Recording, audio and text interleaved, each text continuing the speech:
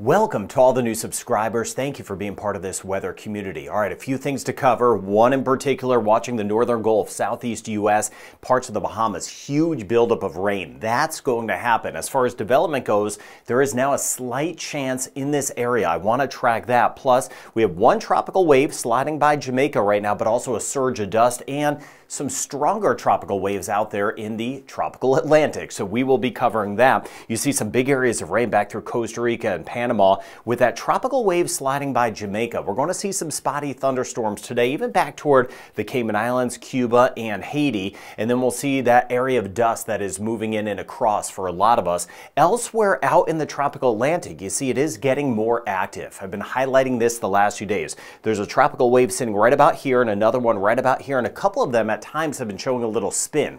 I'm not seeing big development out of these, but it is a sign of a shift in the hurricane season. As we start to get deeper into the hurricane season, these are going to start to hang together, and this area here is going to move in to the Caribbean by midweek. So by Wednesday, Barbados, St. Lucia, Trinidad, Dominica, we'll see a better chance of some rain moving in with that tropical wave. Not seeing development out of that. Now let me show you the dust. We have that in place right now. We've been seeing that. This is going to be working its way toward Cuba, Jamaica, Haiti, the DR tomorrow, where you're seeing this purple shading. So this is tomorrow. So it'll be leaving us in Antigua and Barbuda, Anguilla, the U.S. and British Virgin Islands starting to leave us. And then by the time we get into Monday, this area kind of diminishes as it works its way back towards Central America. It's not the thickest round of dust, but it is working across, and a little sliver of dust trying to squeak toward Antigua, Barbuda by the time we get into Monday and Tuesday of next week. So it's not the thickest we've had, but thinking of you, if you do have breathing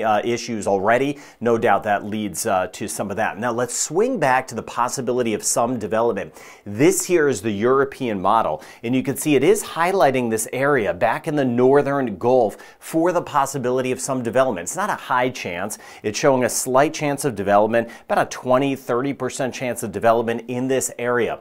So the European model seeing a little spin trying to form. I looked at the Icon German model. It's also showing a little bit of a spin. So is the American model. So most of the models are showing the same thing, with that chance of some development right in through here. And I want to point out this, while it's not a huge issue, it is picking up on this tropical wave that's out there right now. Not seeing big signs of development, but usually you don't see, or at least we haven't seen a whole lot out here yet this season, early in the season, but we're going to start to have to watch out in that area. I got you covered. Watching everything this time of year. I know it's a busy time. Now we watch what's going on here. Let me start here, then shift up to the north, right? So step by step, Costa Rica, Panama, some of that heavier rain, parts of Nicaragua, we have that dust sliding in. But with that said, even though that dust is moving in, a couple of the storms that pop up, Jamaica, Cuba, Haiti, the DR, they won't be widespread, even back through the Cayman Islands, but where we get them today, they could be strong. Let me know in the comments your location and if you get a couple stronger storms. As we work our way into tomorrow, we're seeing again that dust working across, but there's some of that rain that we're going to start to see building into the Bahamas, parts of Florida. Really heavy rain starting Sunday into Monday, and that's what I'm going to zoom up to in just a second. Then by Monday, still seeing some of that rain parts of Central America, but look at that rain building right in through here, northern and central Bahamas, and then we'll keep an eye on the eastern Caribbean for those tropical waves that I showed you out in the Atlantic. Those will start to move in. So by the time we get into Tuesday of the upcoming week, it gets a little more active for us in the eastern Caribbean with some scattered showers with that new tropical wave.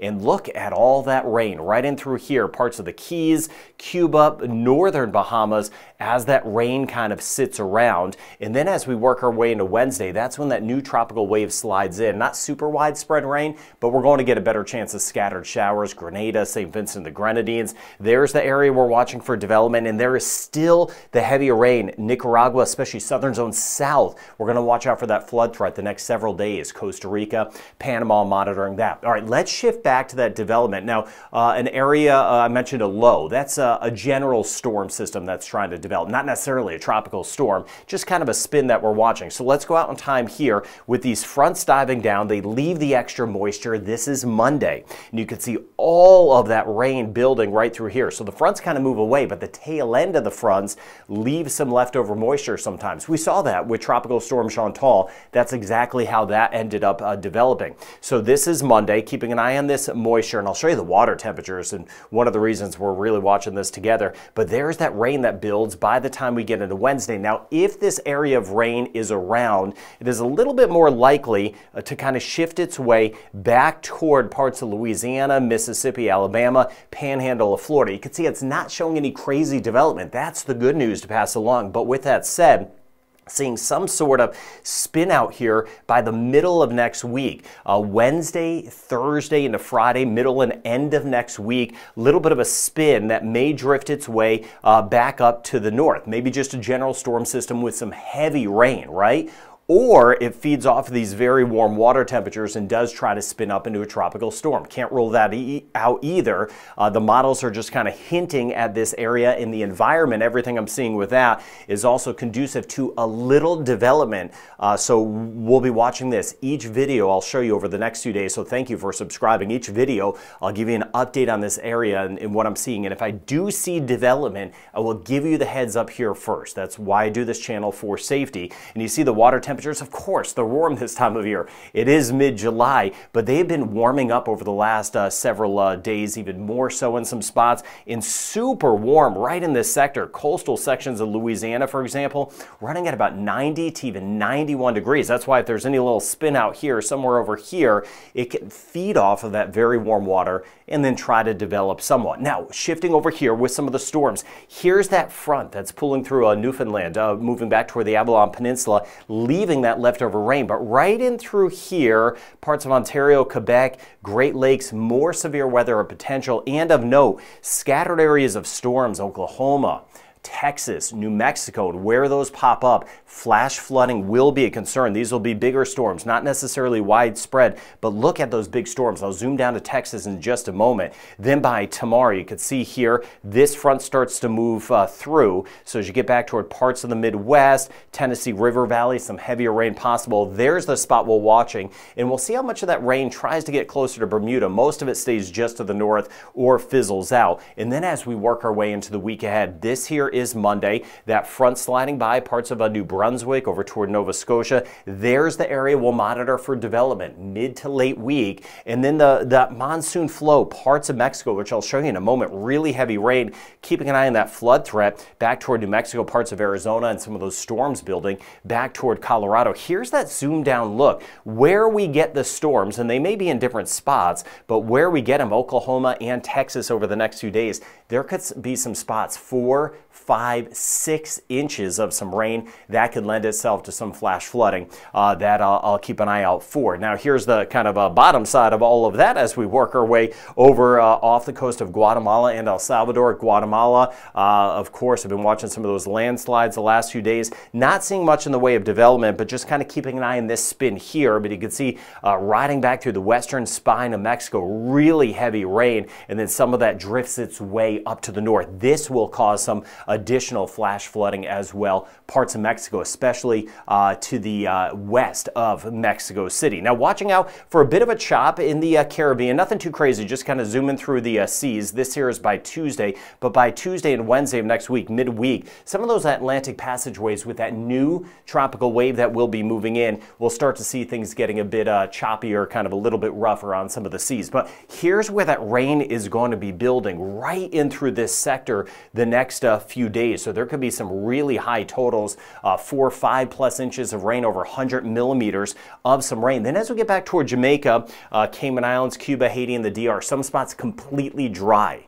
But others, we get some of those big time downpours that could give us a quick 75 to 100 millimeters of some rain and some gusty winds with some of the storms. Spotty showers possible, St. Kitts and Nevis, Sebastian, St. Martin, St. Thomas, St. Croix, Tortola, just kind of a few hit or miss showers around, kind of hit or miss Dominica, South Grenada yesterday. We had some of that rain. Trinidad, some spotty showers, maybe some spots getting 10, 25 millimeters of rain. Guyana, though, we have a better chance of getting the rain. And still interior Venezuela, interior Colombia, higher rain chance. But there we go in Nicaragua, right along the Caribbean, parts of Costa Rica, some spots over 100 millimeters of some rain. Belize, back through the Yucatan Peninsula. Yeah, we'll get a few scattered showers possible, but not for most of us. And then there's that heavy rain right back through western Mexico, Mexico City off to the west, where we'll have some totals of 150 millimeters of rain. And there's that spot I zoomed down to earlier where you get these scattered areas of rain. 4 to 5 inches of rain will no doubt be a possibility. So some isolated to scattered storms in Jamaica. Again, some of us dry, but others, the storms could be strong. So thank you for sharing that information. If you hear the thunder, get inside as those winds no doubt pick up. Even across the Cayman Islands, a chance of some spotty showers and a rumble of thunder possible today. Trinidad and Tobago, we have about a 30% chance, just a 20% chance in Barbados. We're kind of waiting on midweek for that next tropical wave to move in. 20 to 30% chance in St. Lucia, and an isolated chance the next couple of days. 30% chance in Grenada. 30% chance will hold the next 3 days. St. Vincent and the Grenadines. 20% chance back through Martinique. 20 to 30% chance in Dominica. Still some of the leftover dust around, and a passing shower possible in Guadeloupe. Rain chance in Antigua, Barbuda, about 20%. It's low, but a slight chance of a shower. Watching some of that dust still around today as it shifts off to the west. St. Kitts and Nevis and Montserrat, 10 to 20% chance. Anguilla, St. Barth, St. Martin, Ceiba, Statia, that rain chance is on the low side the next couple of days, and just a couple pop-up storms possible, but still a thunderstorm possible in Puerto Rico. U.S. and British Virgin Islands, rain chance on the lower side the next few days. The Bahamas, though, it's going to be building. Northern and even central Bahamas, but northern Bahamas in particular, we have some heavy rain. That is going to lead to some standing water, some flooding. It got us covered over toward Freeport, New Providence. Watching everything. Turks and Caicos, rain chance about 20%. A 30% chance, so a passing shower or thunderstorm back through the Dominican Republic, and a 20% chance in Haiti. See, the rain chance isn't high, but watching out for a few thunderstorms.